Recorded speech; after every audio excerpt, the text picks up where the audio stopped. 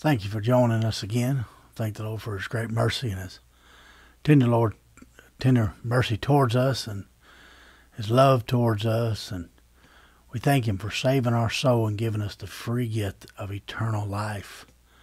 You know, I heard something where there's a lot of people didn't know what Easter was and what Easter was all about, and Good Friday and things like that. They had no idea. You know, that just goes to show me that a lot of Christians ain't getting out there in the highways and byways and compel them to come in and tell them about Jesus. The world is in bad shape. It seems like it's getting worse and worse and worse. You know what I mean? They're trying to shut the Christians up and shut the Christians down right there. But we just got to continue to be faithful to the Lord and seek God's face and preach His word or testify when He wants us to. We got to stand our ground, stand up for the truth right there. Just plain and simple as that. Don't fade away like a leaf. You know what I mean? Don't fade away. Don't get wrapped up in your job. Just keep seeking God. Keep studying His word. Keep loving the Lord right there. Keep following the Lord right there. The Lord wants you to have a personal relationship with Him. I guarantee you, if you're saved and born again, first of all, here's how you know you're saved. When you cried out with a contrite spirit and a broken heart. When you repent of your sins, that means you turn from yourself and turn to God in your heart because you believe Jesus. Because you believe in the death, burial, and resurrection of Christ right there. It's plain and simple as that. When we turn in our heart to the Lord with all our heart, Jesus come in our heart and He saved our soul. He made us brand new on the inside. We ain't never been the same since Jesus got alive in our heart. So here's how you can tell easily if you're saved. Some people are troubled right here trying to figure out, am I saved? Am I saved? I don't know. Let me tell you, if you're truly saved, you'll have peace in your heart that you're saved. It's just plain and simple as that, because when you're saved, the Holy Spirit comes into your heart and He lives there on the inside of every believer's heart. The Bible says He'll never leave you nor forsake you, but He'll be with you even unto the end of the world. And if you have the greatest gift in all the world, you're going to know that He lives in your soul. No matter what your mind is trying to tell you, your heart is telling you. That's the soul of you. That's not the heart of the flesh. That's desperately wicked right there. That's just the heart of the soul. That's where Jesus lives, the Spirit of Christ, the Holy Ghost, the Comforter lives on the inside of my heart. It's plain and simple as that. If you're a believer, you got Him on the inside. You got His Spirit on the inside of your heart. Just plain and simple as that. So let's look at this scripture. This scripture is in the book of Acts, chapter 2, right here. And many people have preached this and preached different things, but he's fixing to tell you how to get saved. We see many baptisms in the Bible right there. And somebody says, well, you know, let's don't have denominations. I wished it could be that simple. But the reason I'm a Baptist preacher is because of this fact. Because of once saved, always saved. I believe when a person truly gets saved and born again, he's a Christian no matter what happens after that. He is a Christian on the inside. The devil can't change it.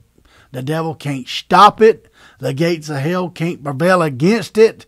Right there, if you're truly saved, you're saved forever. And that's why I'm a Baptist, because we believe in that fact. I don't hardly know no other denominations that believe that fact. They try to add works in there. They try to say, well, if you're gone too far, you will never be able to come back to the Lord. Some of them say that. Some of them say if you sin, you get unsaved, you got to get saved again. You can only get saved once and for all right there. Jesus ain't never left me. I've made a lot of blunders, a lot of mistakes, but you know what? I got the Comforter walking with me. I got the fellowship of the Holy Spirit. I got the confidence of the Lord right there in my mind and in my heart that I'm saved eternally right there. And if you'll seek Him right there, I don't care. Let me tell you something.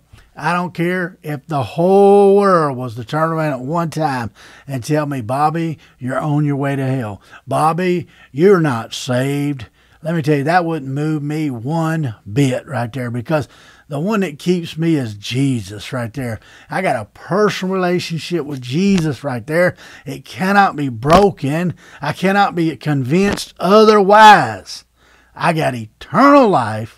And God wants you to come to that point where you know that you have passed from death unto life, because He's in you of a truth, and because He put a love for precious souls in you, and He put a love for His children in you right there. And He said, you're my friends if you do whatsoever I command you. Let me tell you something. What He commanded me was to get saved and born again right there. And He is my friend. And I'm trying to walk with Him, and I'm talking to Him, and He's talking to me, and I feel His presence right there. And I got that blessed assurance. Let me tell you, somebody says, well, I got to get my assurance. I'm going to tell you something. I got my assurance right when I got saved, that I was born again and saved right there. When you start to think, well, I might be unsaved and things like that, that's because you're not walking with Him like you need to if you're saved and born again. If you got Him in your heart, it cannot be broken. Thank God for that. So let's look at this scripture right here. He's talking about getting saved. He's talking to the Jewish people. The day of Pentecost came, and Peter and the 11 stood up, and they preached the gospel to all these Jewish people from all around the world. There was Jews from every nation under heaven, the Bible says.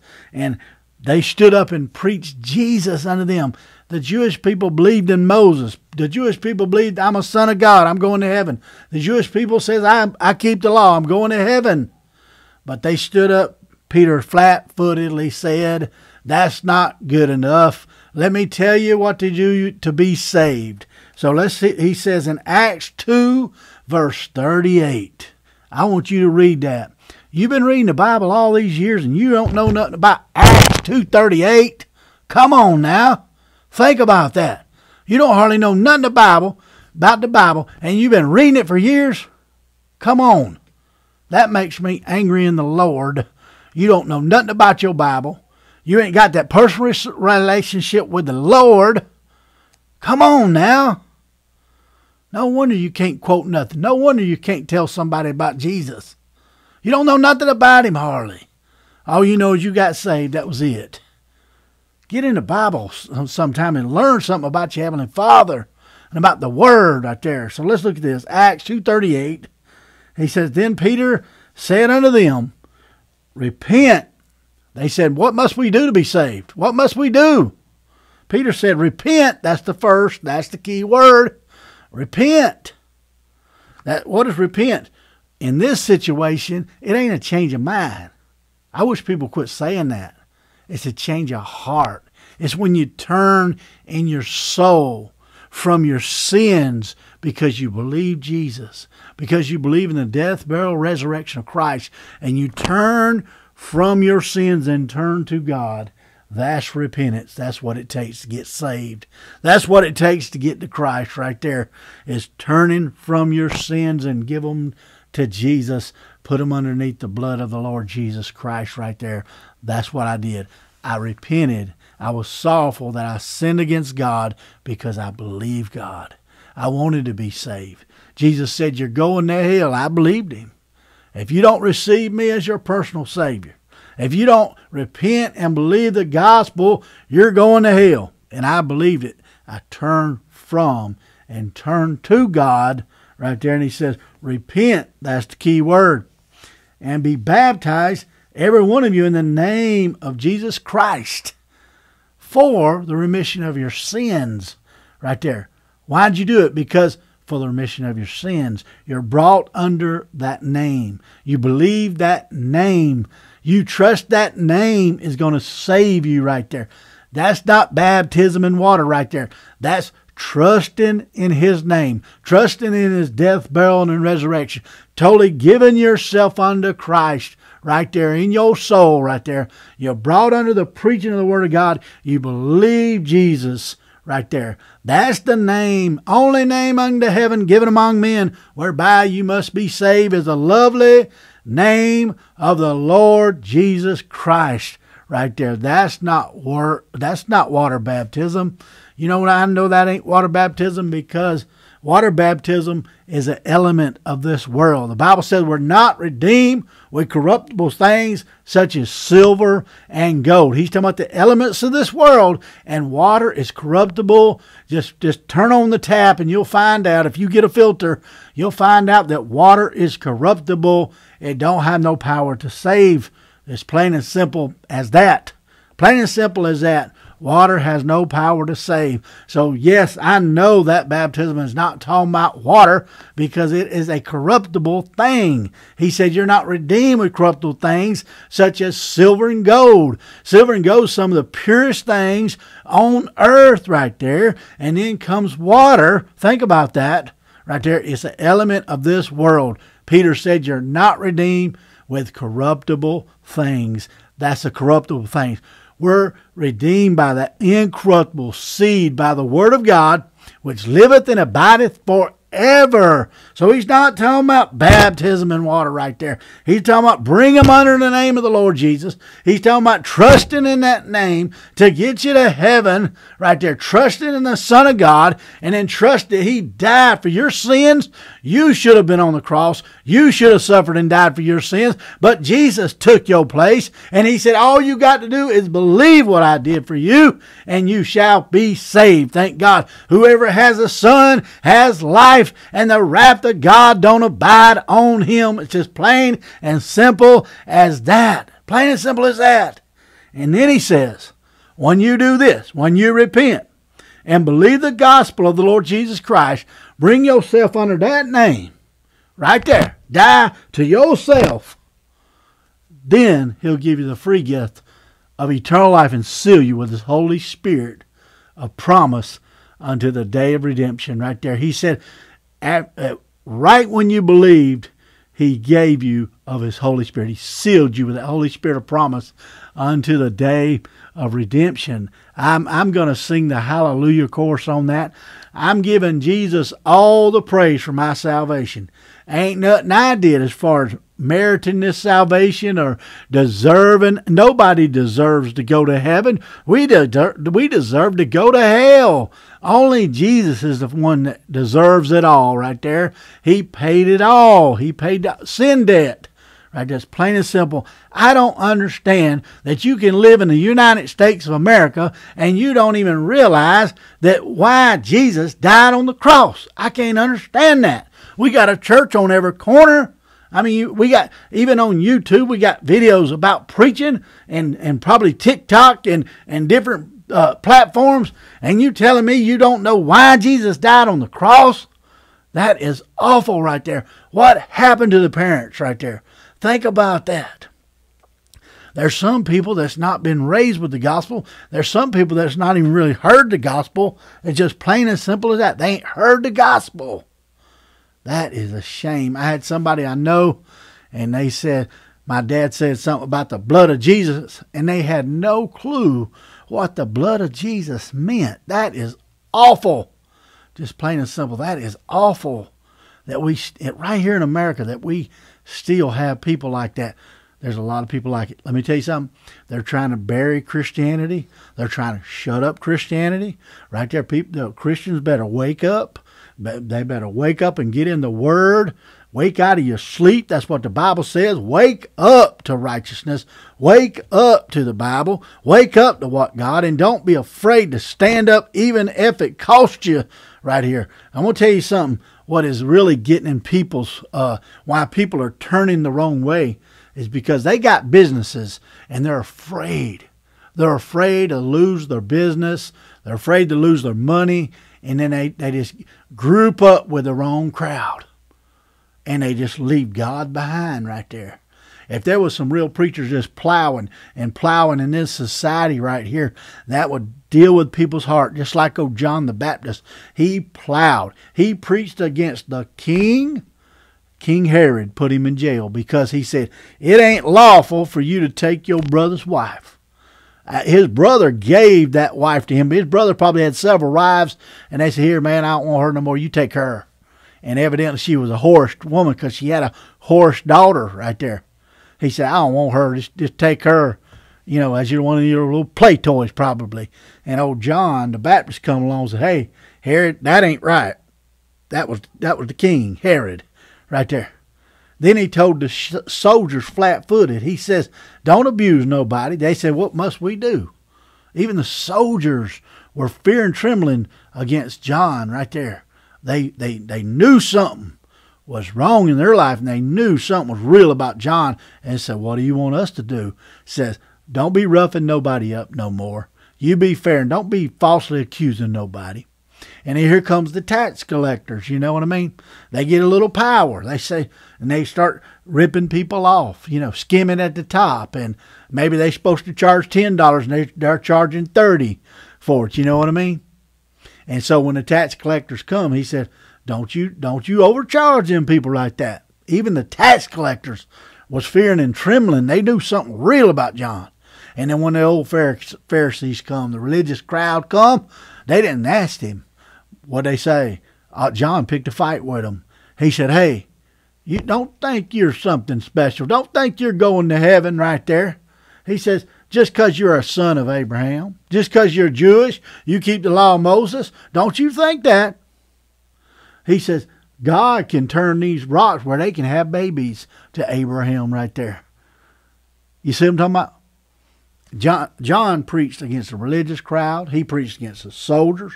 He even preached against regular folks. He told them he wasn't preaching against them. He was trying to help them. He was trying to expose their sins. He was letting them see that they needed a Savior, which was the Messiah, the Lamb of God. He did not know his name at the time. He knew that he was the Lamb of God, that great prophet that's supposed to come. John was the forerunner. He preached the gospel to them right there. And John baptized with water. Why did he baptize with water? First of all, God told him to baptize with water. That ain't what got them saved right there. The baptism in water was a demonstration about what Jesus was fixing to do. The kingdom of God is at hand. He said, repent, for the kingdom of God is at hand. That means you can reach out and grab it.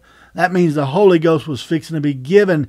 And John the Baptist come on the scene and says, believe the Lamb of God that takes away the sins of the whole world. He said, everybody's going to see the righteousness of God. He said, John baptized with water and preached the baptism of repentance. That's two different baptisms right there. First of all, that's three different baptisms, actually, if you want to look at it. One of them was with water. That's the lesser of all of them. Water was just a demonstration of what God was fixing to do. He said, repent. John brought them under. He baptized them with his preaching, but then he said, repent, for the kingdom of God is at hand. He said, there's one that comes. He said, I must decrease, but he must increase. There's one that comes after me, is preferred before me right there, and he was before me right there. He said, he'll baptize you with the Holy Ghost and with fire. Right there. God told John the Baptist to go preach in the wilderness. He said, go separate yourself and start baptizing people. Why is John baptizing? They asked him that. It says, why are you baptizing? You're not the Christ. If you be not the Christ, why are you baptizing then? Because God told him. John the Baptist said that. The one that sent me to baptize is also the one that told me to be a forerunner, to preach the kingdom of God is at hand. He said, repent. He said, hey, you soldiers, y'all need to quit roughing people up.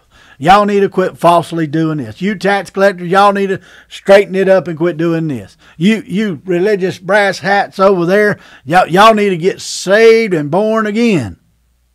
It's plain and simple. Give to the poor. All kinds of things. Then he said he's got an axe in his hand. Jesus is coming with an axe in his hand. He's going to chop down that tree that brings forth not any fruit. Right there. The only way to bring fruits of righteousness is to get saved. I have that fruit of righteousness. I have what it takes to get to heaven. That's God in me, Christ in me, the hope of glory. He's not going to bring that axe to me. But if you're not saved, you ain't bringing forth no fruits of the Lord. He's going to chop you down one day. The Bible says he's going to cast them into unquenchable fire. Right there. That is the pit of hell. Right now, the hell's in the heart of the earth. People are burning down there right now. And everybody that don't get saved, that has enough understanding to know right from wrong about this blessed Bible right here and what God wants them to do, if they don't repent right there, they're going to be cast as stubble in the hell, and they'll burn forever and ever and ever. Just plain and simple as that. We don't want you to go to hell. That's why we preach to you. I don't want my worstest enemy to go to hell. I want you to get born again and saved. John preached to everybody. I'm preaching to everybody.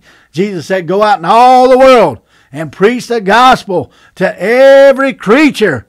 He that believeth and is baptized shall be saved. What in the world is he talking about right there? When he said believe and is baptized, you got to realize when Jesus said that 10 more days later, that's when he was fixing to give the Holy Ghost. He said that on his last day on earth. Repent, he that believeth and is baptized. He said that on the last day on earth right there. 10 days later, he gave them the Holy Ghost. He baptized them with the Holy Ghost. And that's what it took to get saved. I remember when I was baptized in the Holy Ghost. I'm going to tell you when I got it. Right when I got saved. He baptized my soul right there.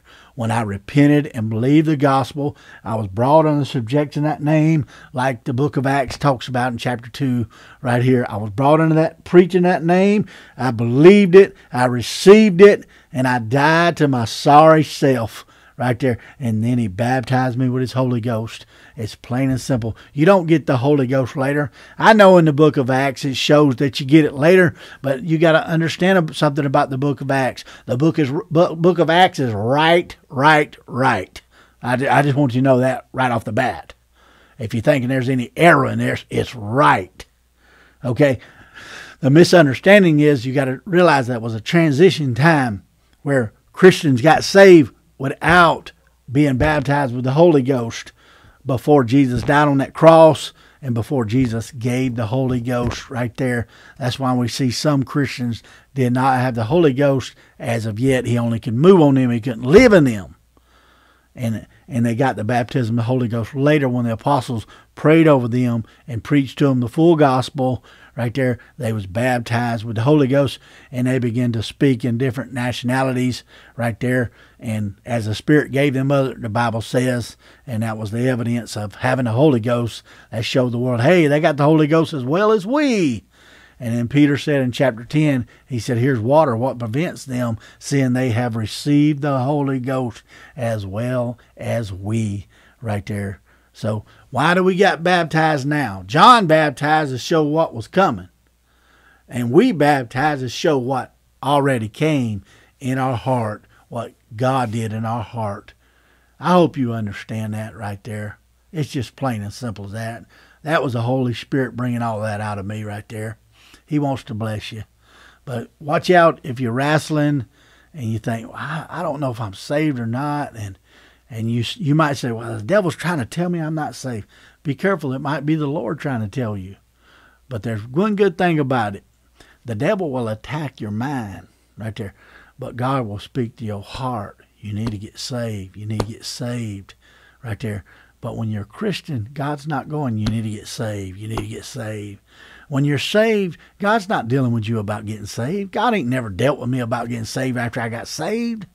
Right there, what he spoke to me about after I got saved is get right, get in that Bible, study, pray, win souls, live for me right there, walk in my commandments. That's what God's been dealing with me about, over 30 years now.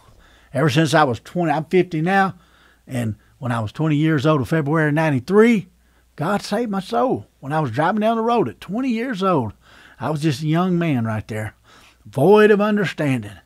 And God spoke to my heart, and he saved me that day. I had to give it up. The Lord, he can only deal with you. He draws you. He speaks to you, but he won't force himself to save you right there. It's just plain and simple. You got to be willing in your heart. You got to give yourself to Christ right there. You turn from your old life and turn to God with all your heart. That's all it takes. I wasn't in error not one time. Anything I said today, I wasn't in error Not one time. It's just plain and simple. I preach the truth. That's why the Holy Ghost is on me. That's why God uses me right there. It's just plain and simple as that.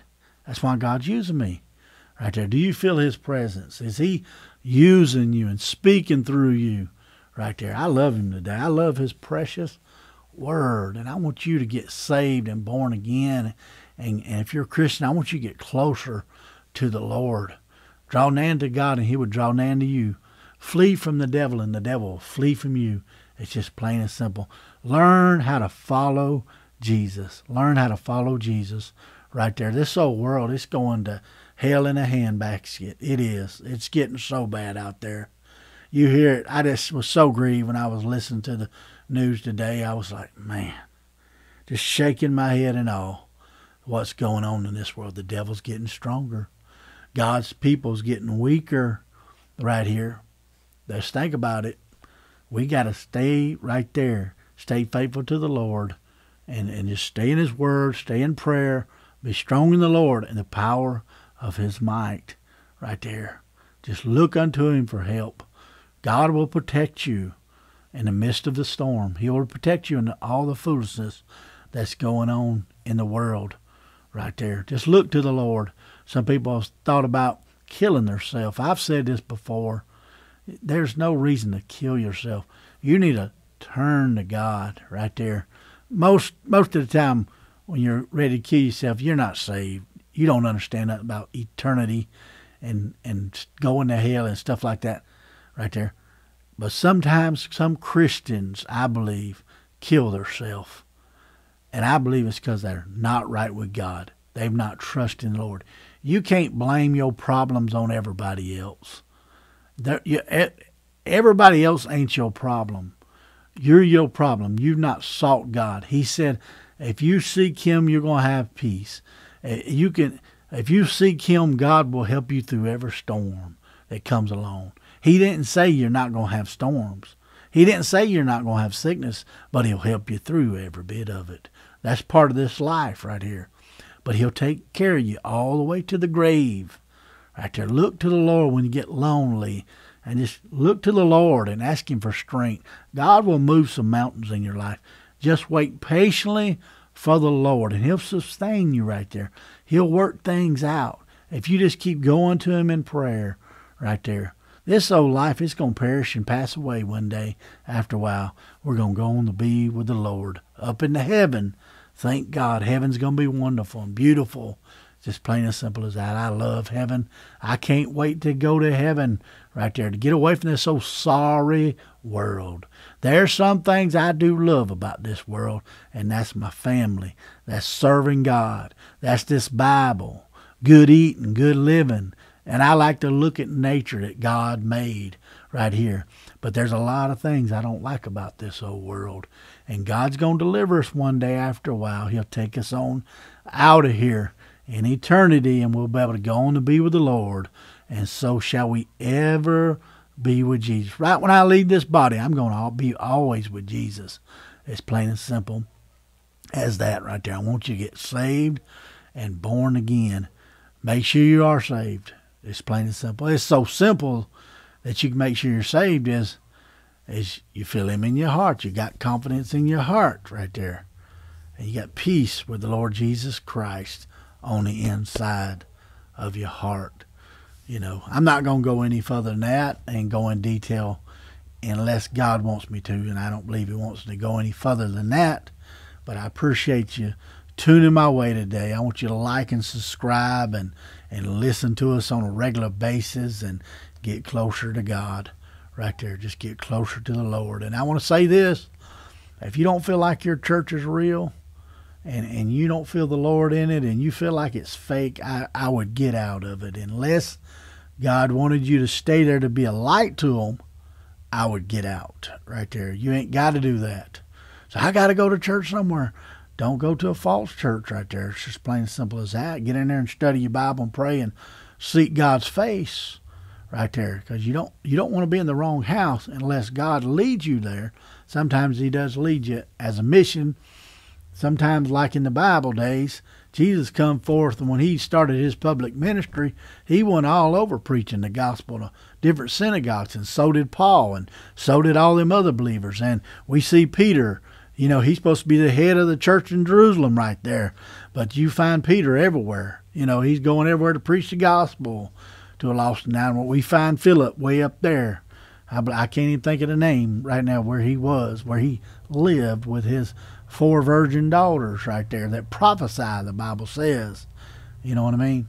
So they went out preaching everywhere, the Lord working with them. But if you go to a church and that's your home church and it ain't real, I think I would get out. It's just plain as simple as that. If you don't feel like it's coming from the Lord, you don't have that peace right there, I would get out. Don't get further into foolishness. You'll be just like them, and you'll be so backslidden. You just got to get real about it. You know what I mean? Just get real. God will lead you. He'll lead you out. He'll show you what to do. It ain't that hard right there to follow the Lord as far as him instructing you. You don't need the trees to shake, and you don't need to see a sign from heaven. Big old cloud comes by and said, Bobby, I want you to go here. Let me tell you something. He speaks to his children. When he wants them to do something, God will speak to you. He'll let you know, just like he spoke to me and told me what to do and told me where to go and told me how to do it right there and gave me the tools to do it with.